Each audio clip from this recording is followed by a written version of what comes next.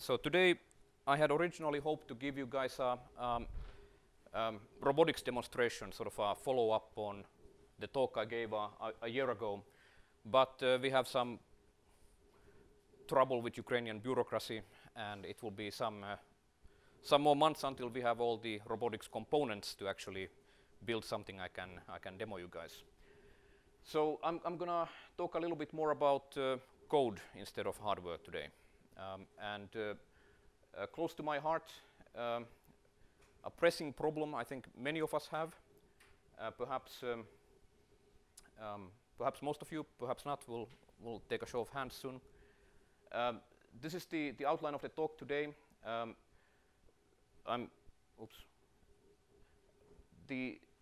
The title of the talk may not be immediately clear. It depends on if you read Fred Brooks. Fred Brooks talked about silver bullets back in an influential essay in the 1980s. And polyglots I'll explain in a second. So the structure of the talk is very simple. There's a problem I have, maybe many of you have. And I'm looking for a solution. I think I have some solutions. Some of them are a little crazy. I'd like to hear what you guys think about them. And then we can see if this can actually solve this problem. And the problem or the challenge is that back in the day when I started programming at tender age of 11, that's quite a few years ago, for some time I programmed just in BASIC, probably many of you as well. Sometime a few years just in C, then C++, then Java, let's see, Python was after Java.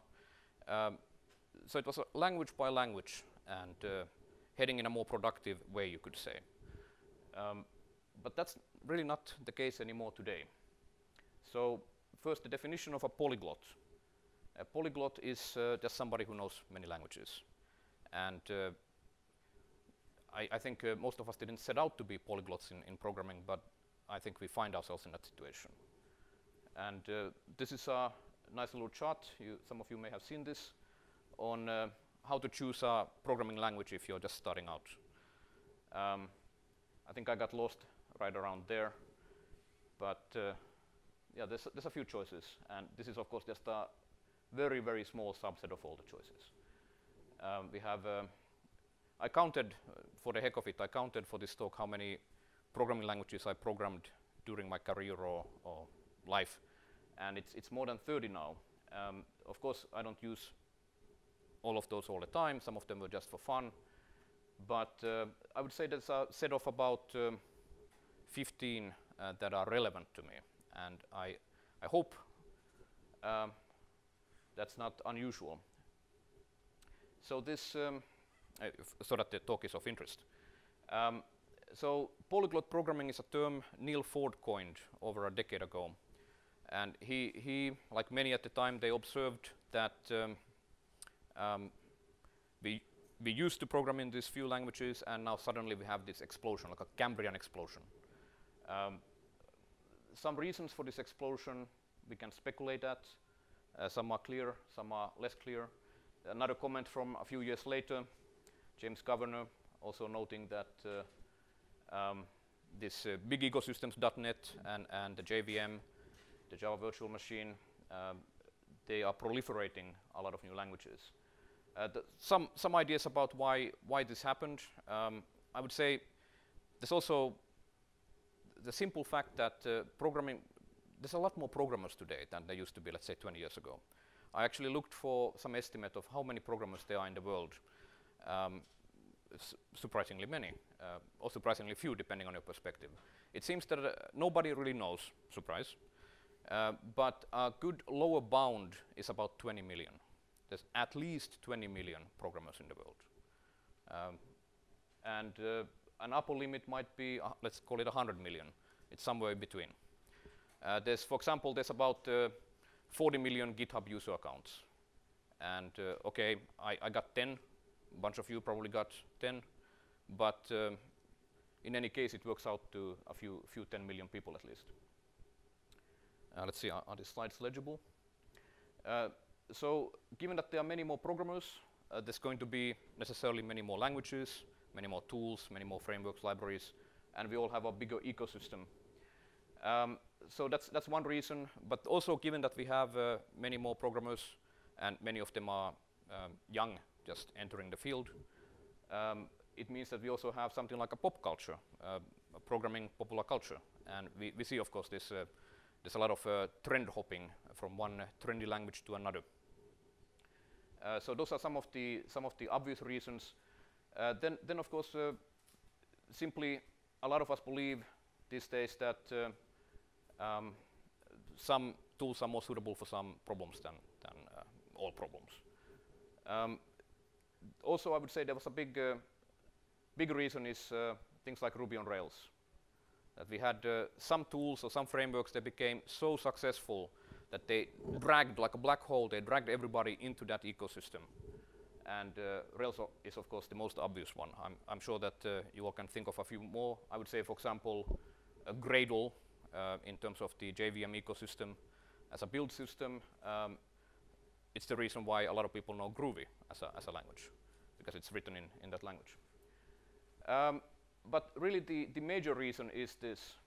So it happened that all of us, I imagine, really most of you as well, we were stuck on poor languages like Java before Java 8, not very productive. JavaScript before about 2015,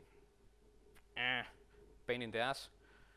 And given this, a lot of us tried to escape that straitjacket, especially on the JavaScript side. So on the JavaScript side, some people doubled down. They doubled the investment into JavaScript, and Google, of course, is famous for having done this with Rhino and so on back in the day. They run JavaScript on the client side and server side both. That's one option. And of course, after 2015, not so crazy as it was before. And then the rest of us, we didn't really want to develop in JavaScript, so we just output JavaScript and develop in something more productive and fun. The Google Web Toolkit, a bunch of you will remember RJS from the Rails 1 days, I guess.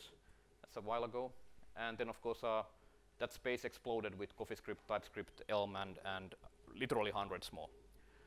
And of course, on the server side, it was the same thing. As I said, Java was definitely not up to par with the competition. So all the quotes I showed earlier from people who were proclaiming this polyglot revolution, they are from people who are in the JVM ecosystem and are observing this massive interest in Scala. I mean, I remember this 2008, 2009, massive interest in Scala. I did half a year of Scala myself, and then of course Clojure and these days Kotlin and so on. So that's the why. Then soon enough, a few more years, we have the skeptics, and I would say rightfully so, because polyglot programming, having to know, let's say, let's actually take a poll. How many of you program in more than 2 languages per day? Okay. Call it maybe a quarter, something like that. What about just two languages per day? That should be almost everyone, I would imagine. Okay. All right. Yeah, because everybody, of course, has this client-side and server-side divide, at least. Unless you're working entirely, lucky enough to be working entirely in embedded or something else, lots of fun. But yeah, so we have this context switching cost between switching from one language to another multiple times a day. I have it particularly bad, which is why I'm giving a talk about this and why I've been thinking about solutions. So I program daily, I would say, 4 or 5 languages at least. So for work, for freelancing, it tends to be Kotlin and Java. For my own project, it's C++ and OCaml. And then there's a bunch of, let's say, minor languages. Like I have a lot of static sites. A lot of them use PHP because anything else would be overkill. 10 lines of PHP can solve a lot of problems. And then there's build systems like Gradle, where you have to know some Groovy on a complicated project. So this has been sort of fraying me at the edges, this context switch cost between moving from one language to another. And Tim Bray observed 4 years ago about the same, that it's getting a little crazy. This would be, let's call it the Node.js heydays. Full stack developer is still a term in vogue, I believe. Lots of people are looking for full stack developers, others are offering themselves as a full stack developer. But what does it actually mean? It means that you have crazy cognitive overheads. You are switching between a bunch of entirely unrelated things every day, and or almost every day. And then it's a good question, how well do you know any one of them? There's an opportunity cost if you're investing in these 5 languages. There's some cost to how much you can invest in every single one of them. So that's the problem space. It's clear that there's a trend. I tried to find something quantifiable, but it's mostly anecdotal. As in, if you look at, let's say, GitHub's language popularity indices or TIOBE or any one of these measures, there's not a lot of comparison of how many languages people use simultaneously. It's clear that there are more languages over time, and it's clear that there are more programmers. But I didn't find anything too quantifiable about it. So I would just observe that the trend seems clear, but I can't quantify it at present. So some of the problems from being a polyglot, obvious one, of course, is that you got a lot of choices, and humans are very bad at choices. I remember the first time I walked into a supermarket in America, and I went to choose my toothbrush for that trip. Whoa, man, that's a hard task. Now I know a little bit more about what kind of toothbrush is good and what kind is bad, but that was a wall of toothbrushes, and I wasn't prepared for that, coming from little old Finland. So this, of course, is the same thing in technology, that we have this continuing trade-off analysis of things we hear from our colleagues, things we read in blogs, things we learn through some exploration, research of our own, and we're trying to juggle these different badly quantified variables and see what makes sense for the next project. And I think it's a little exhausting. I imagine it's exhausting to a lot of people. And then we have something called the Red Queen effect, which of course is that none of us can afford to go on vacation for 2 years. We come back, it's going to be a little hard to get up to speed, depending of course on what you work on. If you work in embedded development, you've been doing C for the last 20 years, yeah, probably not much is going to change. You'll have a new Clang version, it'll be good. But if you work in Node.js, whoa, sorry, that's going to be tough. So technology doesn't stay still, and it takes some effort to keep where you are, to keep from sinking. But really, I think, for me at least, with enough languages, the cognitive load is the problem. That so as I mentioned, programming something like almost half a dozen a day on a typical day. But then there's sort of a long, well, not even long tail, a short tail of let's call it 10 more, which I have to work in regularly because I maintain SDKs and the like for a bunch of languages, and that means that I have to keep up with a lot of details that are not relevant to me day to day, but on a week-to-week basis at least. And I would say that in my own experience, the costs are proportional on the one hand to the quantity of languages, that's obvious, but also of course the quality, in that some languages are very similar and some are actually very different.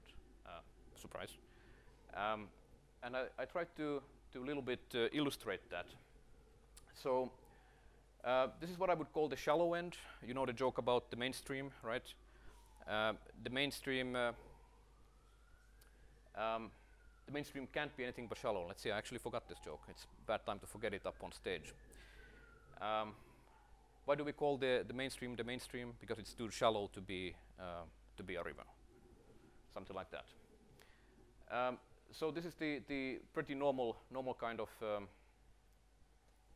day, I imagine, for a lot of us. On the front end, in the last few years, after some upgrades to the language, I suspect more and more of us are returning back to JavaScript from side adventures in TypeScript and whatnot. On the server side, so on the client side JavaScript, on the server side, there's plenty more languages. Sorry if I didn't include your favorite one. But these are pretty representative. A lot of us are Ruby's here. A lot of us are interested in Elixir. Many of us are working in Go. And, you know, Java is still around. It's going to be around for a while. So it's of some relevance. And then we have the situation on the mobile end of things. And I imagine, how many of you work on mobile apps as well? Whoa. Whoa, me and you. OK. OK, misjudged the audience. I thought there were more mobile developers. Well, in that case, let me tell you. So we all used to work in either Java or Objective-C to deliver on Android and iOS. These days, of course, only the crazy ones do that. We have Kotlin and Swift, and both are nicer. And now there's a new entrant, and this is actually Dart. Dart is kind of why I'm giving this talk. So Dart is a language Google has been developing for a long time. It compiles into JavaScript and other target languages. And Google has released a cross mobile operating system framework called Flutter, which is actually, well, it's a heaven sent for anybody who does mobile. It's ridiculously productive. I would recommend anybody interested in mobile and who perhaps has been even turned off from mobile previously to have a look at that. Android development is ridiculously painful, whether in Java or Kotlin, and Dart makes it tolerable. And as a side benefit, you can compile for iOS as well. So that's sort of the I think a lot of people are going to be somewhere here, plus minus a few languages. Can you shout out some favorite languages that you work with every day that I didn't include here, just so I know? Ukrainian? OK. Yeah, that's still one I have in progress. Maybe next year. Yeah. OK. So this is also a little bit of an attempt to start to quantify the cognitive load, as I said. What does it mean to switch between these languages on a daily basis, for example? The type system is the most obvious one, but also the most boring. We've all been there, static, dynamic, blah, blah. Not so interesting. Then one reason why it was so clear that this is the shallow end is that, oh, look at that. It's almost uniform. We have a little bit snake case here, but other than that, looks like a camel case for classes and lower camel case or mixed case for methods. It's pretty much one. OK. Not my favorite, but tolerable. Then if we go to more exotic languages, or at least less popular, then we have a little bit more variation. So for example, in Lisp, I couldn't find any other name for it, so I'm just calling it Lisp case. Even Wikipedia doesn't know what to make of it. It's unique. It's probably my favorite, but it's a little bit impractical in infix languages, as you know. And then we have some weirdos. Generally speaking, I sort of try to arrange this that it gets more weird the further down you go. How many of you work in one or more of these languages? Okay. Quarter, maybe, but very tepid response, so hard to quantify. So in any case, it takes some more work switching between these paradigms. These paradigms are no longer exactly so good of a match as here. It's not too difficult to switch between these languages, and here it begins to be a bit of a bigger burden. And then we can just, if you think about other dimensions of how you would compare the cognitive load of switching between languages, one is obviously syntax, but syntax is not too important. Here, this slide doesn't really, it's not really about syntax. As you can see, they all pretty much have this Algo Pascal-like syntax. It's mostly about to do something very simple like read a text file into a string. You have to remember different things on different languages. Ruby, of course, wins this one. It's not too bad. Java before 8, well, I couldn't fit it on the slide, so I left it out. But then I think the real problem, you can manage sort of this different paradigms, different syntaxes, different naming conventions. You can even kind of remember more or less the different standard libraries and where to find what, and you have documentation. But actually, that's where the trouble starts. So just to look up the documentation for your language you happen to be working in at the moment. So again, if it's more than two you can keep bookmarked in front of you. If it's more than a few, then you gotta start remembering how do you find the documentation for the standard library in that language. And that can, well, that needs a good use of bookmarks, clearly. But then past that, we have other things. Package managers. Almost every language has a different one. And in some cases, we get away with, in some ecosystems, we get away with the same ones, but even then we have two choices. Test frameworks. Oh, these go in and out of fashion. Those are some of the ones I use. Well, Swift I don't actually do anything with. The other languages I work with, so this came from Googling. Code coverage, if you want to integrate with Travis CI, depending on your project. And then, of course, if you want to be a good coder and generate some documentation for your colleagues to use your APIs, well, there's a bunch of different tools and syntaxes to remember. So I think this is where things start a little bit, at least for me, fraying at the edges. That it's just a lot of things to keep track of if you have to work with more than a few languages. And so, as you can see, that's what I do. I make notes for myself, like in the movie Memento, but it doesn't have to be backwards.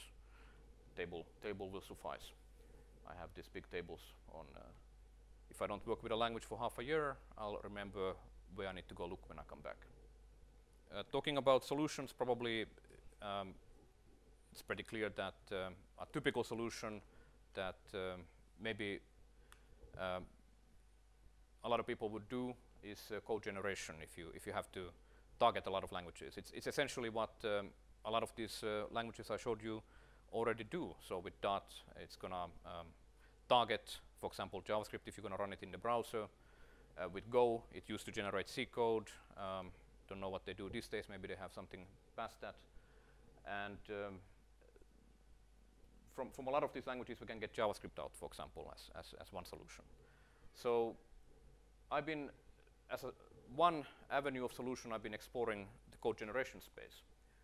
And of course, here we have to start by acknowledging our ancestors and the great things they've done. How many of you have programmed in Lisp? Whoa, I need to talk to you. Okay, so Lisp is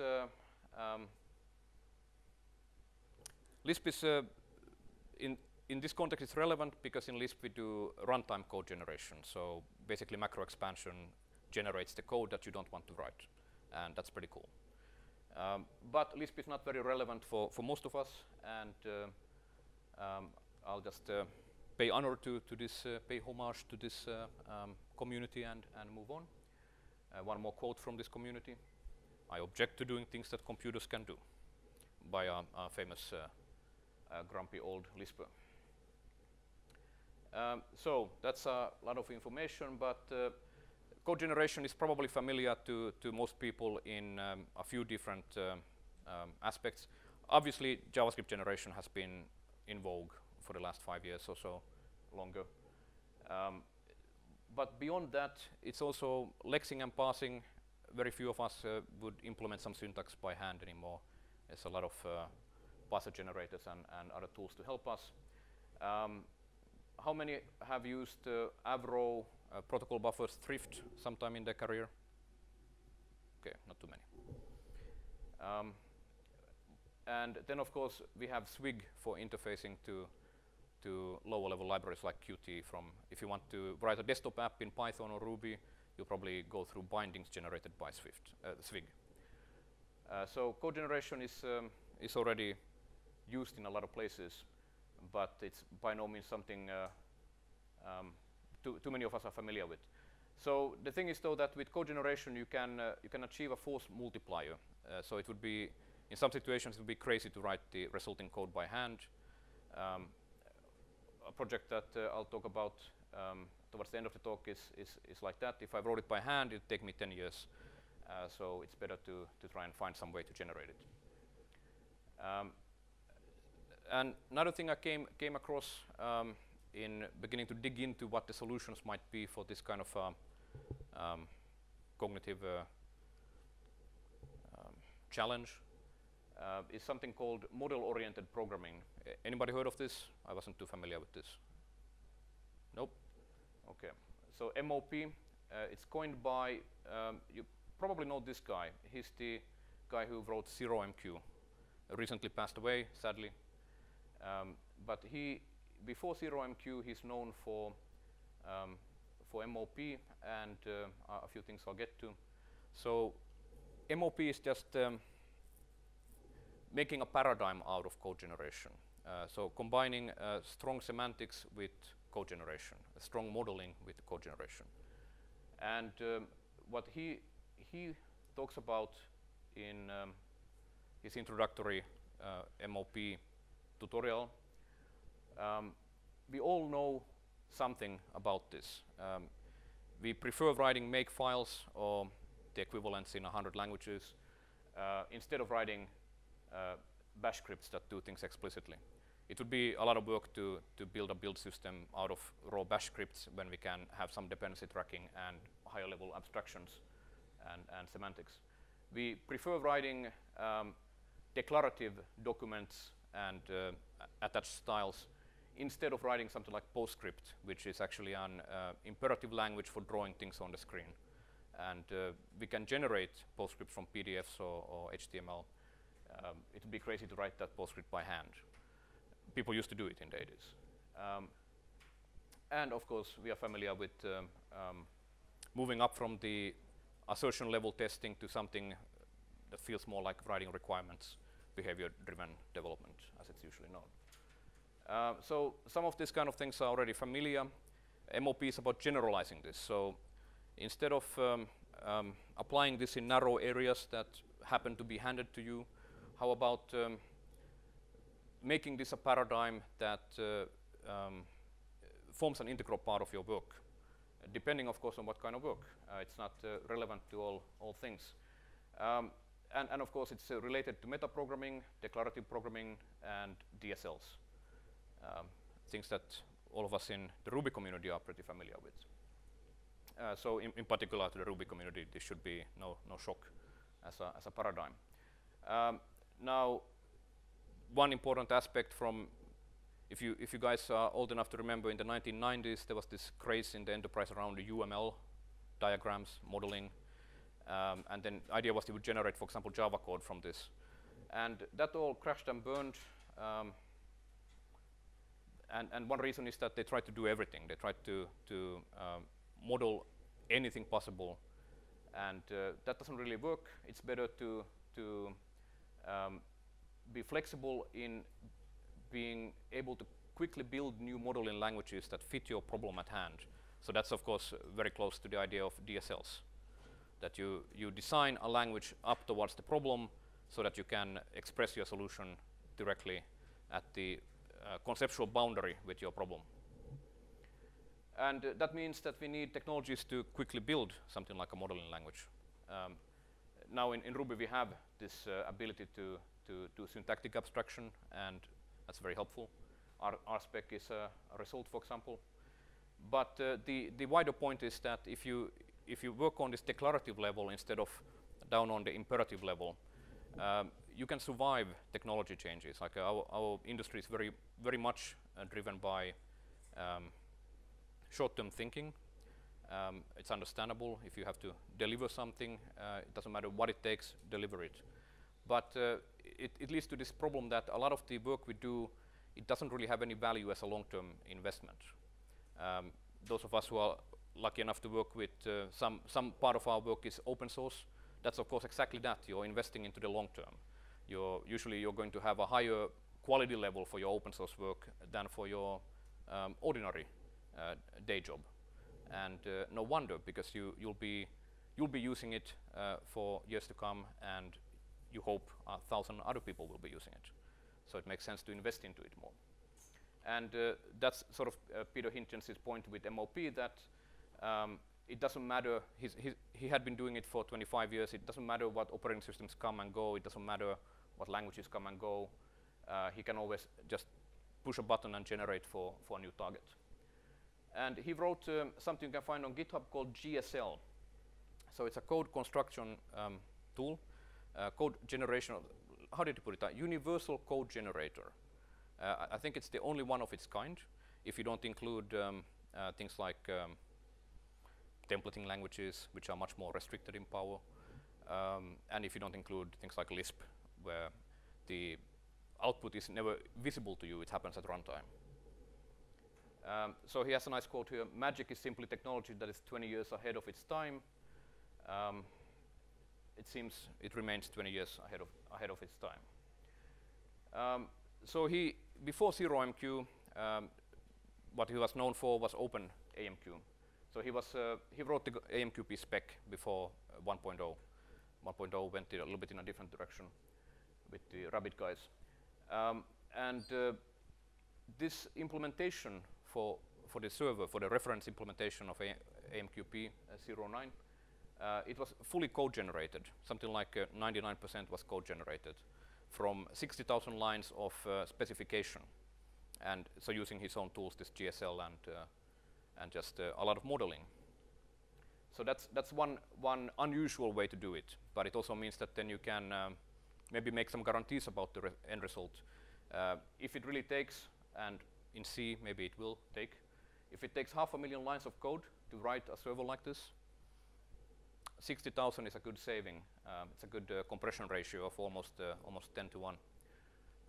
And also in terms of defect density, how many bugs would you have in handwritten 500,000 lines of code versus a conceptual model that takes 60,000 lines to specify? Of course, your code generator might have some bugs as well, but that means that you can fix those in the generator, and the output, you might fix 100 bugs in the output by fixing one line in the generator. So there's this amplification effect. So an unusual way to proceed, but I find an interesting one. And I would recommend reading this model-oriented programming, even if it isn't something you can apply. It's at least some novel ideas of people who went entirely a different way in terms of delivering things. And the thing that he's proud of is, first of all, that when he worked with customers, he was always able to turn around things much quicker than anybody could expect, because for him it was a small change in the model, and pressing a button and out comes a new version of the program. And in some cases he was able to say that there's not going to be any bugs in this resulting code, which is not something any of us can claim, no matter how many unit tests we write for our code.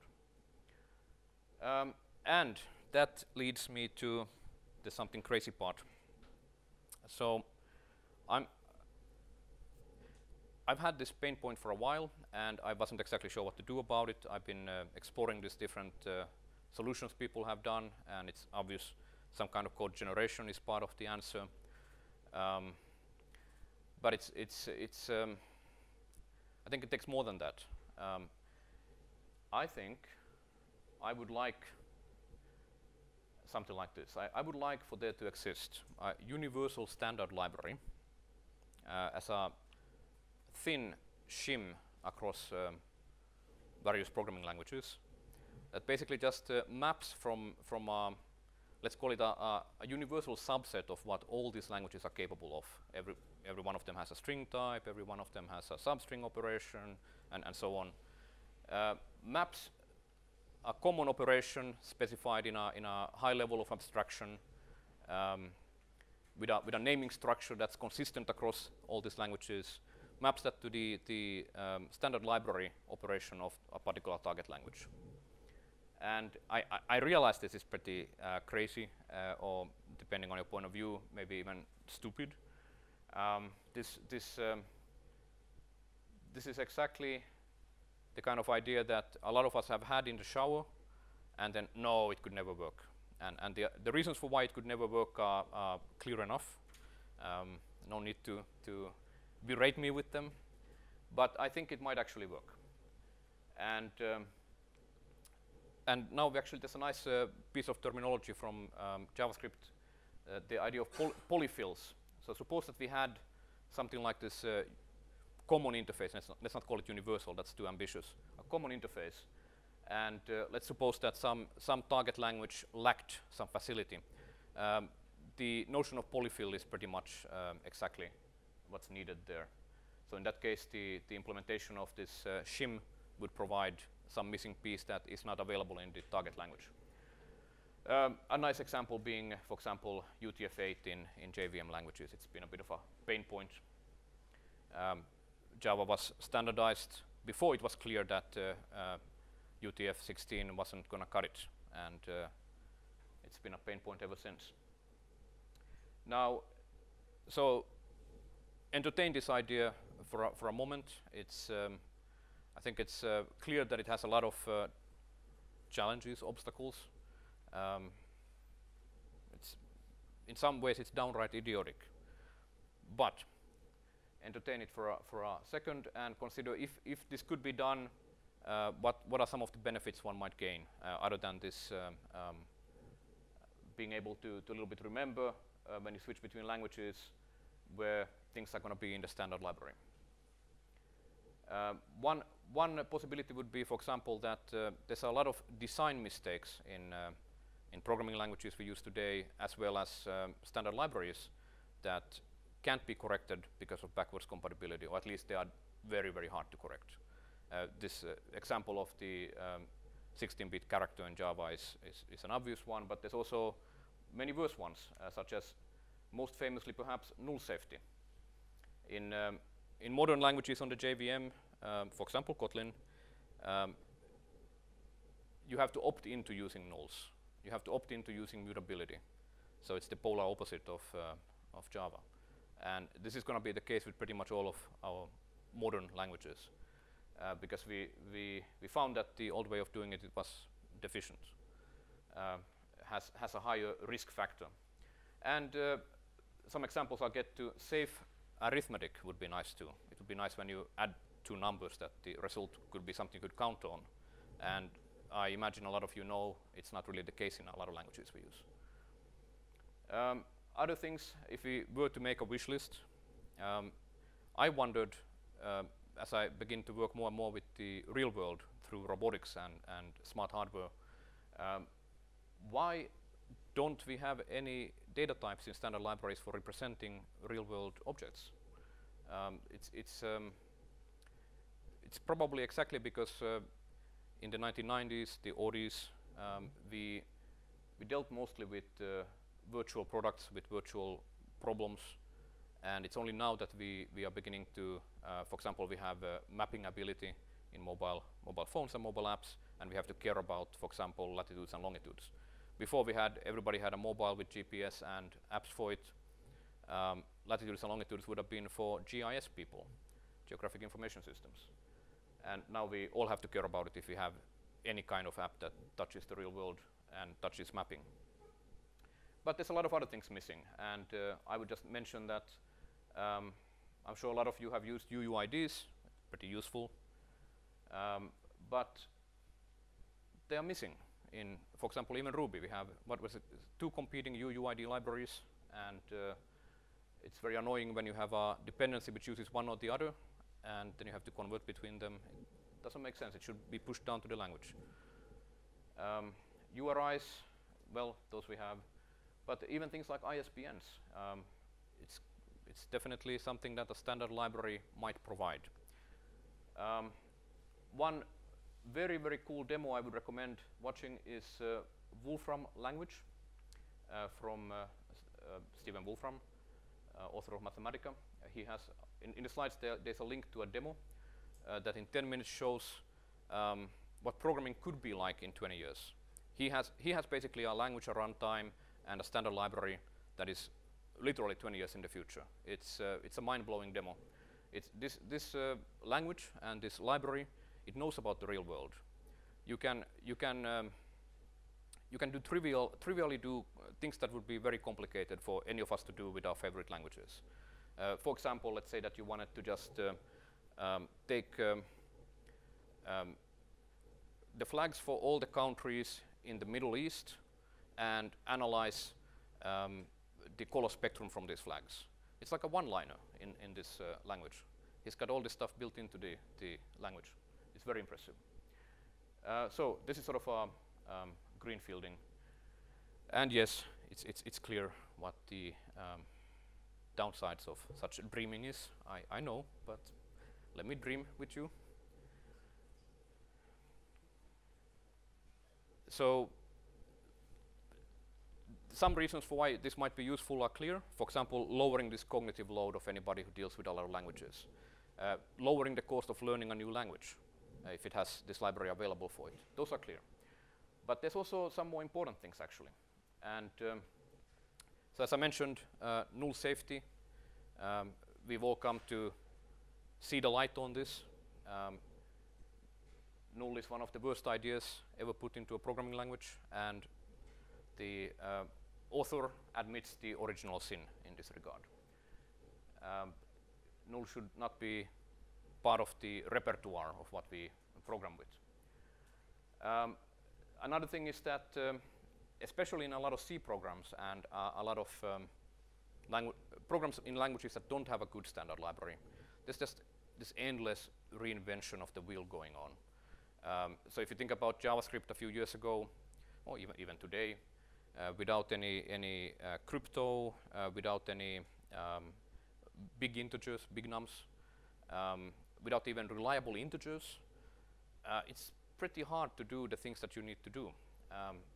And it means that there's 1,000 different big num libraries for JavaScript, and then 1,000 dubious quality cryptographic libraries on top of those. And none of it talks to each other, none of it interoperates. And something like this was already recognized a long time ago, that when a language doesn't have careful design, you end up with a lot of wasted effort in the world. And maybe the most obvious example is what's known as the numerical tower. So this is a concept from Scheme, Common Lisp, languages like that, and actually also Ruby, because Ruby of course has some Lisp heritage through Smalltalk at least. And this is how one might hope that your numerics library in your standard library would look like. You would hope that integers, rationals, reals, and complex numbers of any size can be represented, can be added together, multiplied together. You would hope that you will not have an integer overflow, and you can do whatever computations you need to do safely. That's not the case with most languages today. And there's an egregious, of course Ruby is very good in this regard, so that's a example to other languages. But not all languages are that good. And PHP and JavaScript, of course, are the most famous for being absurd. There's really no other word for it. It's absurd. And PHP has fixed a lot of these things in PHP 7 and earlier. But for example, I ran this today on PHP 7 on my laptop, and sure enough, it still gives true. Can you believe it? It's absurd. It's the only word. And you can't even write reliable code in PHP numerics code because of it, because you don't know necessarily the size of your integer. You gotta always be checking, are you on 32-bit or 64-bit? Your code is gonna be pretty random how it's gonna work. And it comes from careless design. PHP is maybe the most famous language that just organically grew in every which direction. And hey, I still use PHP, but you know, it's 10-liners for doing some very easy things, nothing mission critical. And for people who do try to use PHP for something mission critical, well, it can be a hard time. And not just a hard time for you, but a hard time for your customers.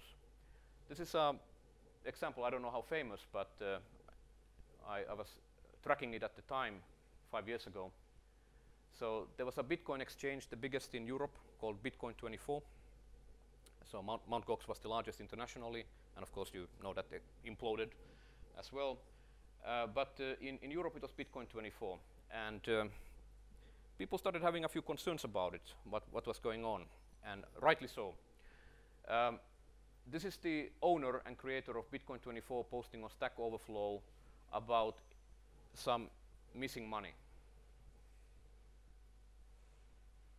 And sure enough, exactly what you would expect will happen did happen.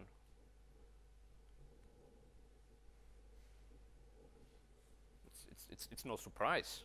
It's what should happen. So millions were bled out from the exchange because he represented money, currency as floating point numbers. Good job. Yeah, so that's an example of the reliability level of software written using a poor level of abstraction in a poorly designed language with a standard library that doesn't give you any help. And it's hardly the only example. I'll quickly go through a few others. So that was 5 years ago. That never stopped. This is this year. Now this is a bunch of different bugs that caused this $500 million loss in the last, what is it, call it a year. But some of those bugs are similar. And then of course we have some very famous ones that happen because language is poorly represented the operations they were going to do. So very famously in 1998, NASA lost a spacecraft to Mars. It crashed into the atmosphere, boom. And the reason is that the contractor used American imperial units of pound force per second. What is that even? Instead of what they should have used, the Newton seconds. And you can see how this error can happen with the current level of abstraction we usually work with. There's a floating point number, there's a floating point number, we put them together. Oh, they didn't have the same unit. Well, too bad. But, you know, we're gonna crash into the atmosphere. And, whoops, I think I skipped one. Yeah, the other one that's very famous, I used to work in the space industry a little bit with the European Space Agency, so this was of interest back in the day. So 1996, the Ariane rocket, which had a perfect track record, never blew up. Well, that track record ended because they had an integer overflow. So the thing was that Ariane 5 was new, but they used all the software from Ariane 4. But the problem is that Ariane 5 had higher thrust. So it meant that this 164-bit floating point number had a larger value than they expected because the rocket was going faster. And it was just over some little threshold, and as a result, kaboom. So this is like a few lines of code and big trouble. And one of the famous quotes, I know you all know it, Brian Kernighan, that we often, if we work at the limit of our ability, we are often not smart enough to be able to troubleshoot what we created. And if that's the case, I mean, it's a hypothesis, then it really doesn't help us a lot to have these impediments like working without any semantics in our numerics. So no units attached, but not only no units attached, no reliable arithmetic even. Integer overflows, silent coercions. It's a catastrophe, literally in some cases. And so just to close, there's this notion of a silver bullet. You know, a silver bullet can kill a werewolf or a vampire or something like that. Silver used to be cool. And Fred Brooks of the Mythical Man Month, he wrote a follow-up essay called No Silver Bullet. And it's a great essay to read for every software engineer, I would say. Anybody who wants to try to do engineering instead of random hacking, this is a great one to read. He distinguishes between two kinds of complexity that plague us in software. So he distinguishes between essential complexity. That's the actual meat of your problem. You're trying to solve something, and it can't be solved any simpler than the essential problem that it is.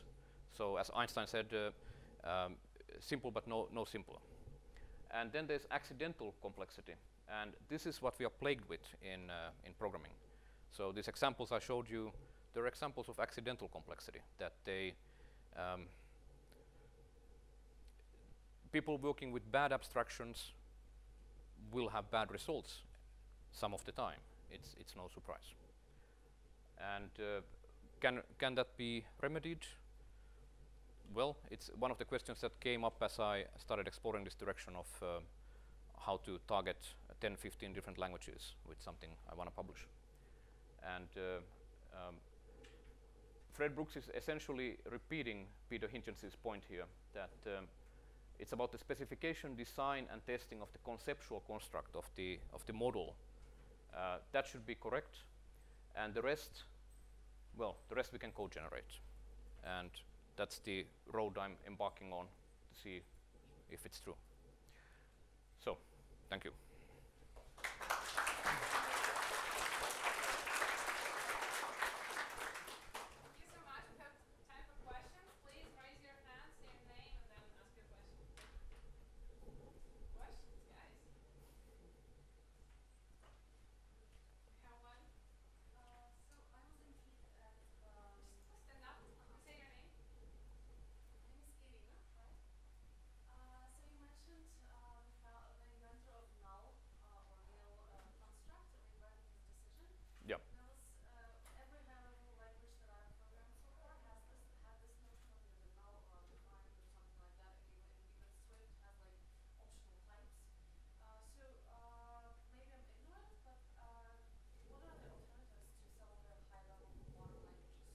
It's exactly as you said.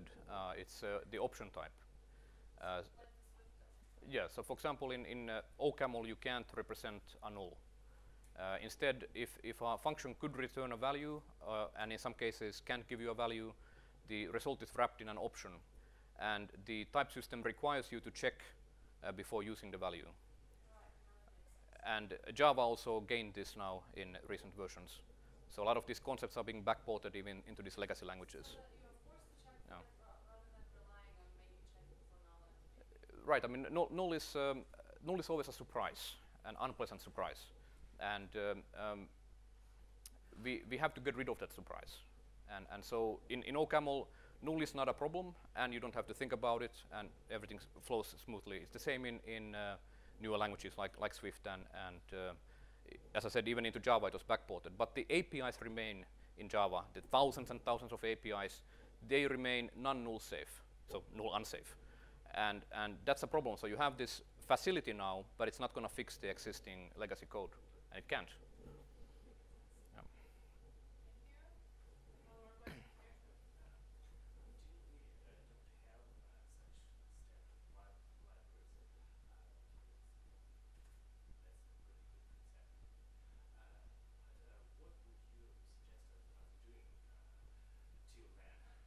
Yeah. For which part of the problem space?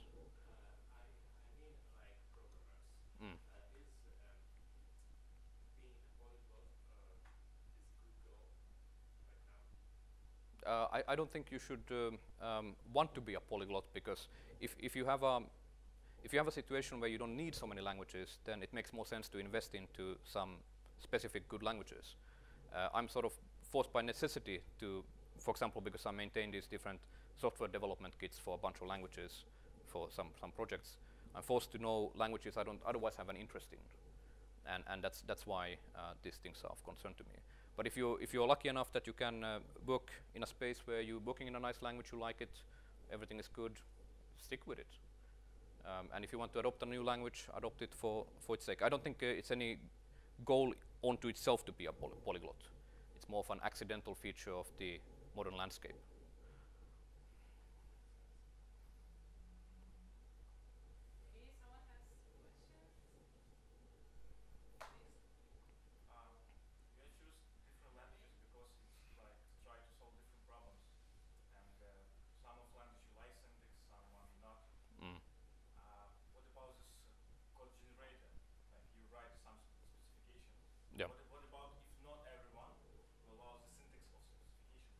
No, they won't.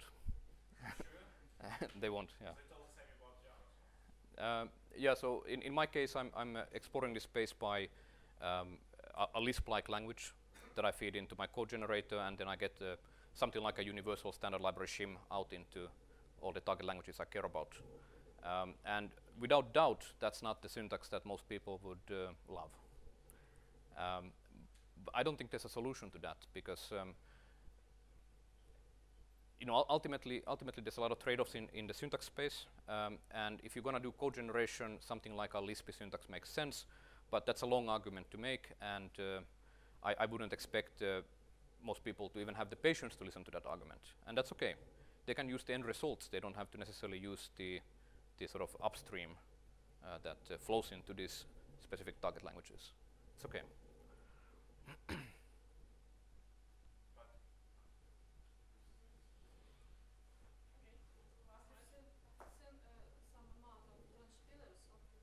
Yeah. Do you think it's a good idea to use them?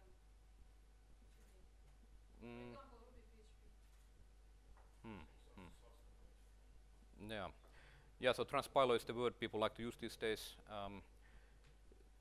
It depends on what you're doing. For example, it probably was a good idea 10, 12 years ago for Rails to use RJS to generate some minimal JavaScript that was needed at the time. But then Ajax happened, and then suddenly all of us had to care about JavaScript a lot more than we wanted to. You know, at that point, the code generator can't save us anymore, because compiling all of Ruby into JavaScript, there's many projects that try to do things like that, but that's a very ambitious project, because Ruby isn't meant to run in JavaScript. And maybe some subset can be made to run, but maybe you should just write JavaScript in that case. So I don't think there's a general answer to that question, if you need it.